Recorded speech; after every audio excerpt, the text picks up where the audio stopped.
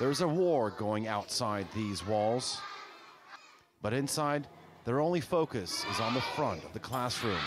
All together, they recite after their teacher. Yasmin is a shy third grader. She is one of the new students. I love this school very much. They teach me so many things. And I love my friends here. We are all very happy in this school. Most of the students' favorite lessons are Arabic. They say it's because they can understand the verses of the Quran.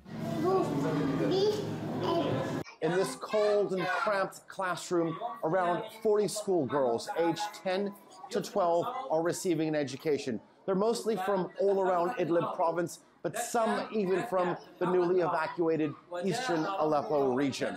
Today's lesson is on religion, but like students from all around the world, they also receive lessons in math, history, geography, and physics. And after memorizing some verses, it's time for a short break. Children rush out of the classroom and into the yard. There isn't a playground here, just some empty space. It's cold outside. They get 10 minutes to stretch their legs and chat with their friends.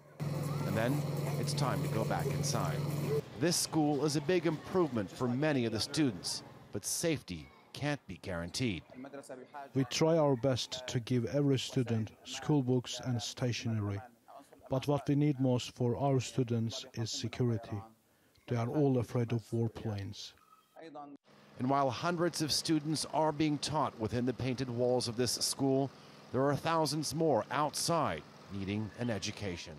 Ali Canayanlar, TRT World, in the Idlib countryside.